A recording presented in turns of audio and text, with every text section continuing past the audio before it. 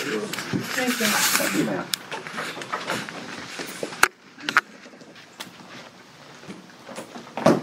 I was on the way to Malden yesterday when Les called me, and I was not expecting him to say he wasn't going to be here this morning. So I just had to start praying right then, because I'm like, okay, Lord, you know what you want. So last night, when I was talking with the Lord, this is what I got, and it's about our season. And I typically end up bringing something about some kind of a season in our life, so I wasn't really surprised. And we as a people come from all different backgrounds and all different churches.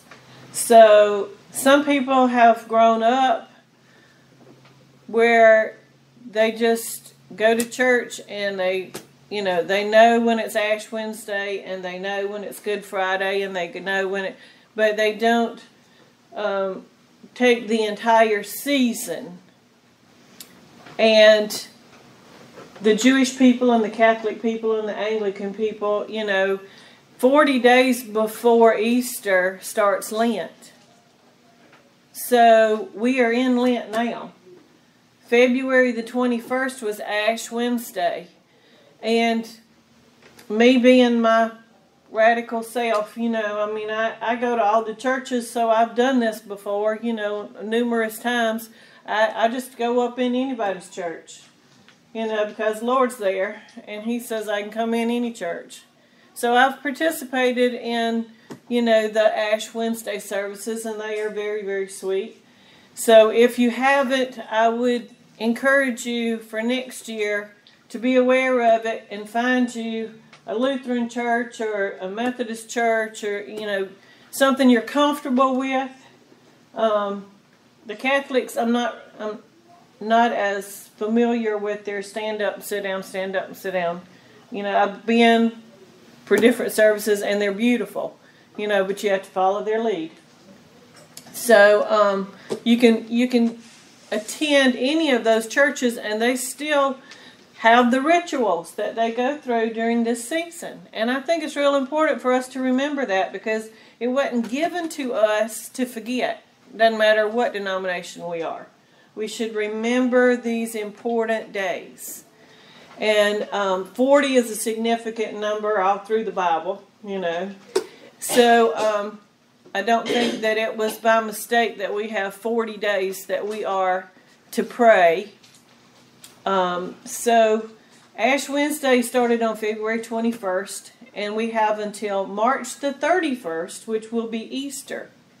So if you want to observe Lent, I would say start today, because it sets us in a mindset of what was actually taking place and what God has done for us.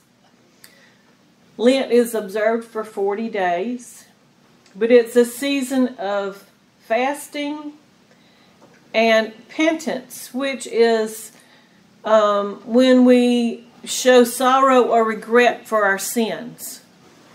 So it's 40 days that we're supposed to be aware of how human we are, and that we sin even without thinking about it a lot of times.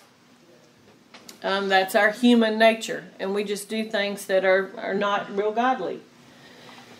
So we're supposed to be fasting and praying. Now, fasting can be food. Fasting can be anything that's near and dear to you. You can fast for 40 days. In our society today, I have seen people on the computer say, I'm fasting my Facebook for 40 days. Well, for the generation of 30-year-olds and under, that's a big deal. Because they don't know how to live without that computer, and they got to be talking to people every day. So they're giving up something for them that's hard for them to give up. So fasting literally can be food, but it can be other things as well. But that's what Lent means. It's fasting and praying and getting our vertical self right so that we remember what season we're in and the things that were going on with Jesus leading up to Easter Sunday morning. Because that's the ultimate, is Easter Sunday morning. Good Friday, we had Monday, Thursday, is the Thursday, and all these churches have services on Monday, Thursday. And those are some of the most somber services I've ever been in. They're very quiet, and it's a remembrance of the Last Supper. They give the Last Supper, and but the scriptures read, and everything is real quiet. There's no joy in that service. It's to remember what was actually taking place. So I would encourage you all, if you can find you a little church that has Monday, Friday, Thursday, and then Good Friday service, I would attend those. If you've never attended them before, because it'll touch your heart. Because it all leads up to Sunday morning. And I'm sure most of us have been to sunrise service. Nothing sweeter than a sunrise service when you're watching that sun come up over the horizon and singing and praising and remembering that, he wasn't in that tomb. And he's not ever going to be in that tomb. So that I want us to look this morning about the 3 things that you do during Lent. The first thing that it says in the Bible is we pray. And the prayer is about our relationship with God. Making things right. And our relationship with God. And we draw closer to God. And we listen for His voice. And we want to know what it is that He wants us to do. If we don't do it any other time of the year, we need to be praying and saying, what is it that I can do? I personally think that the 40 days ought to be spent not watching the news. Amen. Because being wrapped up in the world out there, when you don't have any control over what's going on out there, and our control is in here, and go in this direction. And whatever's going on out there, we can be praying about it without being looking at it and keeping it ever so in a, we can pray and be praying for everything that's going on in the world without being in front of that news, because it is so negative. It's hard to be positive and stay positive when you're watching something negative all day long. But that's just my opinion. But Psalms 6 talks about prayer. Let's see if I can get...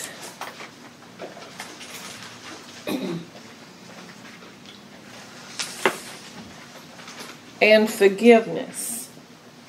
So that's not where I had my...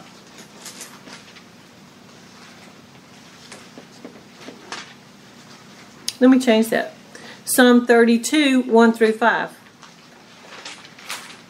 Psalm 6 is one of ours for prayer. But I want us to look at Psalm 32, 1 through 5. Because during our prayer, that's what we're dealing with, is we're asking for forgiveness for all the things that we do wrong every day. And we want to get right and keep our spirit right with God so we can hear God. How blessed is he whose transgression is forgiven, whose sin is covered. How blessed is the man to whom the Lord does not impute iniquity, and in whose spirit there is no deceit. When I kept silent about my sin, my body wasted away through my groaning all day long. For day and night your hand was heavy on me. My vanity was drained away as with the fever heat of the summer. I acknowledged my sin to you, and my iniquity did not hide. I said, I will confess my transgressions to the Lord, and you forgave the guilt of my sin. That's just showing us right there. We carry things around with us that we think we can fix. And we can't fix anything without God. You know, and some people think that, oh, that's not important enough for me to take to God. I've had younger people to say, you don't think God really cares about that, do you? You know, I think God cares about every little hangnail you have. I think He knows everything, and I think He cares about every little intricate part of our lives. So yes, I think that He cares and wants to be there for us, but I also think that we have to ask Him.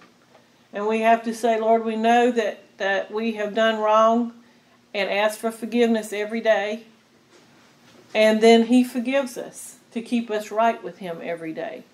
So I think during these next few weeks, we've got about 3 weeks till Easter, if we remember every day, we start out our prayers by praising God for who He is.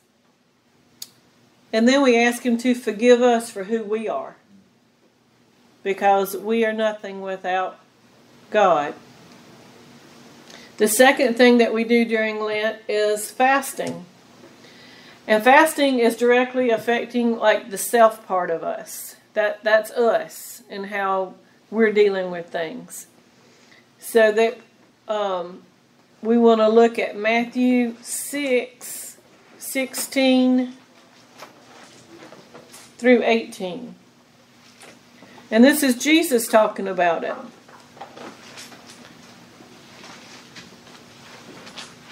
Whenever you fast, do not put on a gloomy face as the hypocrites do, for they neglect their appearance so that they will be noticed by men when they are fasting. Truly I say to you, they have their reward in full. But you, when you fast, anoint your head and wash your face, so that your fasting will not be noticed by men, but by your Father who is in secret. And your Father who sees what is done in secret will reward you. Now, I've never fasted for 40 days. But I've heard preachers who have fasted for 40 days. And they say that the first week isn't that as bad as the rest. But when you get on into it, your body starts to just have this odor from it that it emits. It doesn't matter how many baths you take. And your breath has an odor to it. You know, so what Jesus knew that, and He knew what it would be like for us when we would fast for 40 days. So He's saying here, He's saying, you know, get up and take your bath and brush your teeth. Put a smile on. It doesn't matter how hungry you are. You know, if you're fasting for me and want to be close to me, don't let the outside world know that you hadn't eaten in 3 weeks. You know, keep that between you and God. Get up and pray about it. Ask God to give you the strength to go through the day, and He will. And don't let the outside world know what you're doing, because I've asked you to do this to keep you right with me. And then the third thing is almsgiving, which is when we donate money or we donate our time to other people performing good works, which, you know, are charity, or, you know, and some people can't get out and go, so, you know, they're praying for all these things, and some people send food to the poor, you know, but it's about giving to somebody else. And that's the last thing that's done during Lent and brought to our attention, because it's not about what we need and what's going on in our life. God wants us to be aware of our surroundings and everything around us. We are to be the shining light, and we are to give to other people. So the last thing He's saying, you know, it's just 3 things. During this 40 days He wants us to remember, because He knows our little brain can't remember that many things. He wants us to pray and to fast and to help our neighbors.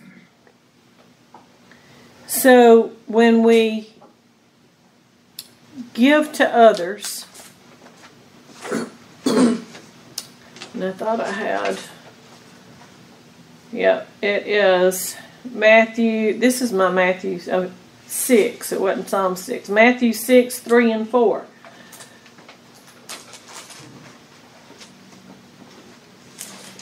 Like I said, I put this together pretty quick.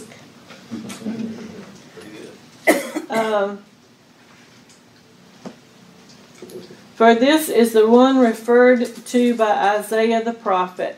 No, that's not 6. Sorry. Beware of practicing your righteousness before men to be noticed by them. Otherwise, you have no reward with your Father who is in heaven. Now this is Jesus. And he's talking about giving to the poor and prayer. So when you give to the poor, do not sound a trumpet before you, as the hypocrites do in the synagogues and in the streets, so that they may be honored by men. Truly I say to you, they have their reward in full.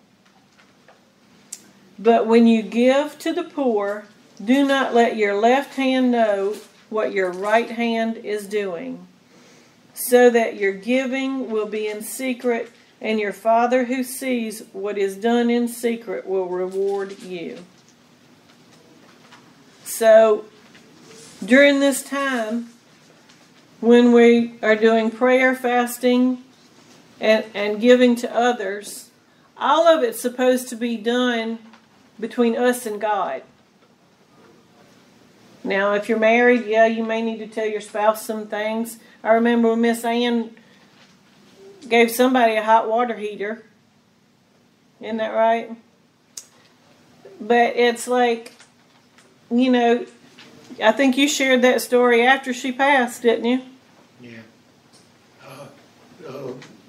A grandchild that was living with a grandmother had a baby, and the hot water heater was out, and of course you need hot water with a baby to bathe. Right. And so she called a fellow and asked him if he could go put a hot water heater in for him and not tell him who did it. You know, and that's what God expects us to do, you know, because there are a lot of people just like that who don't know how to receive something, but God laid on her heart to do that. So it wasn't important the physical person who sent it. God was telling her to do that. And I was telling this week, God brought to my remembrance about Drayton has a friend named Jerry whose wife died with AIDS, and they had a little boy who was like 6. And she had lived a long time because she found out she was pregnant with AIDS when she was pregnant. That's how she found out she had it. She had contracted AIDS with a blood transfusion from a bad wreck back in the 80s when AIDS first came out. And one day, God laid on my heart, I needed to go take Michael, who was a little boy, some peanut butter and bananas. And I was just like, okay. And I couldn't figure out, you know, what exactly that was all about, but it was an orange and a peanut butter and a banana and some kind of little candy.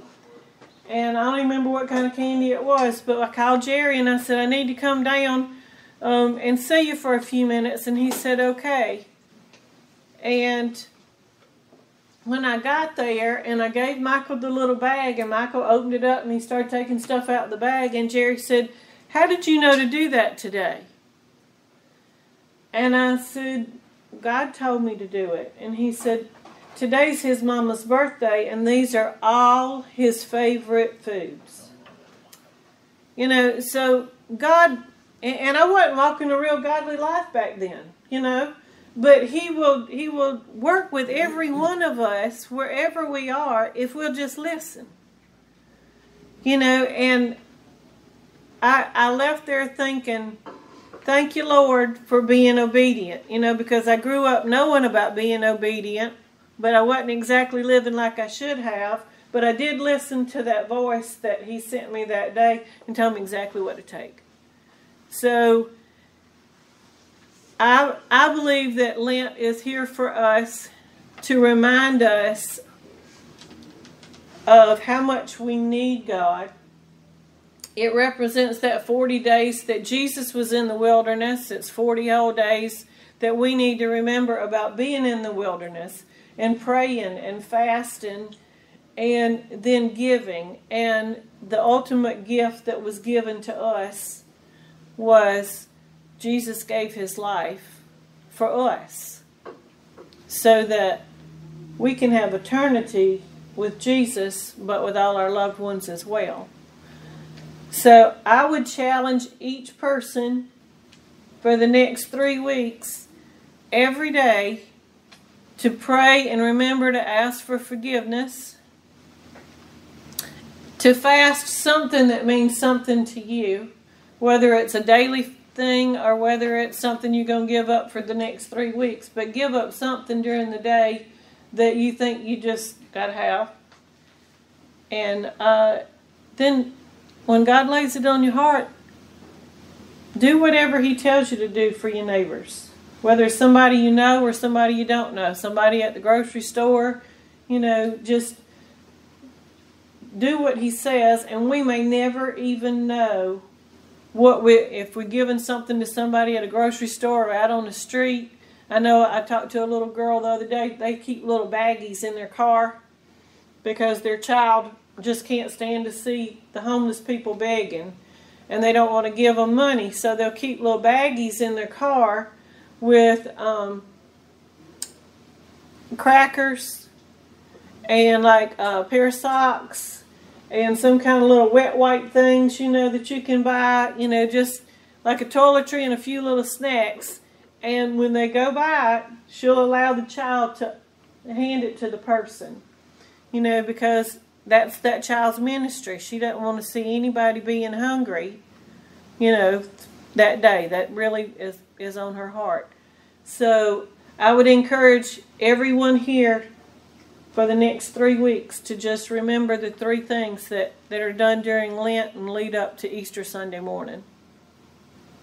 And that's what I have. Amen. Amen. Good job. Well, thank y'all. Oh, let's all stand and join hands, I reckon. Yes. Yes, sir.